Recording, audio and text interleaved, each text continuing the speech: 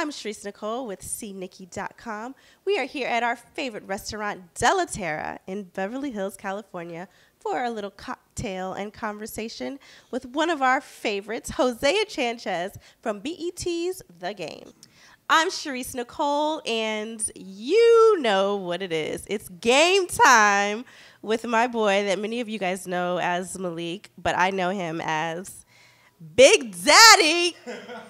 No, I don't actually. You know me as. What's happening? I don't know him as that at all. So, Mr. Chanchez. Yes. This is it. This is it. I mean, season 8 and season 9, we are dying. We're dying. I mean, we're dying from anticipation, and we're also like devastated that it finally had to come to an end. Oh, don't be devastated. We're devastated. We're ride or die game fans. It's a good thing. Listen, the last thing you want is to outwear your welcome in television. And, you know, you don't want to get tired of your characters. You want to, you know, it wasn't short enough or too long where you're like, okay, I'm sick of these people. Right. And, you know, the truth is after 10 years, a decade, you know, the actors are changing. You know, we're getting older. You know, Malik's going to be damn near in a wheelchair, and Tasha Mack's going to be definitely in a wheelchair.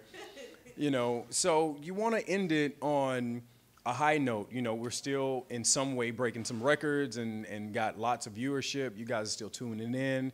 So it's a really good time to put the show at rest and you know, say thank you to the fans and wrap it up. Luckily, BET didn't just cancel the show. They came to the producers, and the producers came to the actors and said, listen, we're going to end the series and do it, you know, proper.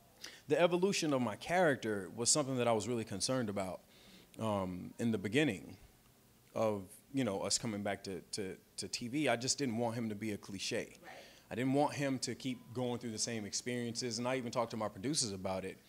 And I informed them, listen, you know, I want him to go out with growth and maturity and not doing the same things, you know what I mean?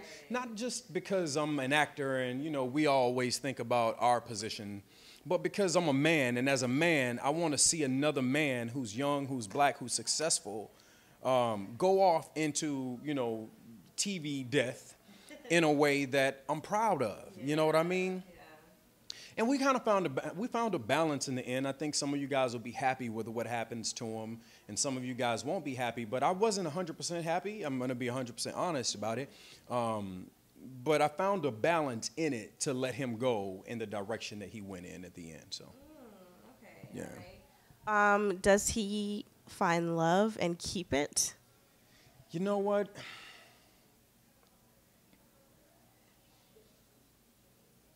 If I told you that, you'd know the end of the show, and I'm pretty sure you don't want to know the end of the show. Then, of course we want to know the end of the show. You know, people say that, but the truth is people don't want to know the truth. Because I mean, if you already know what's going to happen, what's the point in watching the show? So, right. I mean, I'll save you guys from a spoiler alert, because nobody likes spoiler alerts. Do you? Yes, I do. You do? I do, actually. Well, I'll tell you once the camera stops rolling. I'm just going to tell you guys what I heard, and you can just shake your head this way or this way.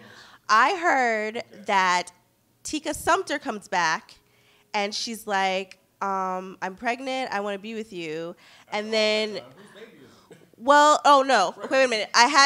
Here's baby Malik. Wait, look. Oh, she had the baby. Yeah, okay. This is baby Malik. Okay. And then Robin Givens comes back, and she's like, hold up.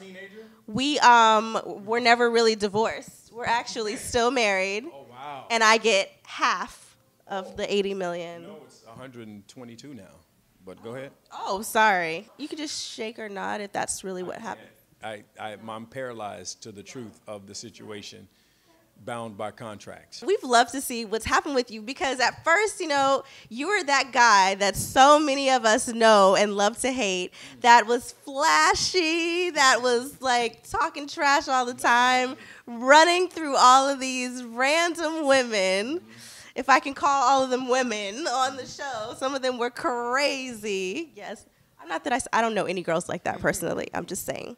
Well, they exist, especially in the world of the NFL. Yeah. Like those girls, they're there. Yes.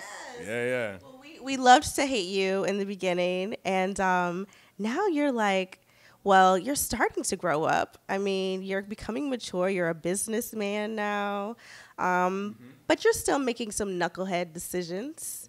Of course. And, you know, that's real life.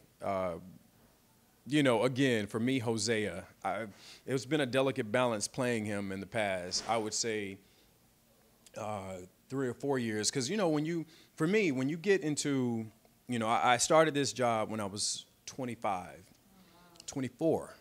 25. And the growth in that 10 years between 24, 25, 34, it's like you grow so much as a man and you change so much that you really want to make changes in your work and in your art. So, you know, I fought really hard for Malik to grow up and learn from his mistakes and not keep repeating them. Now, though a lot of guys just don't get it sometimes, especially in the NFL and young with money, you know, you want to play the guy that does get it. You know what I mean? Yeah. You want him to be one of the ones that do get it. What's up, guys? It's Hosea Chanchez from The Game, the #1 hit series that you guys made #1. Thank you. And you are tuned in to CNikky.com.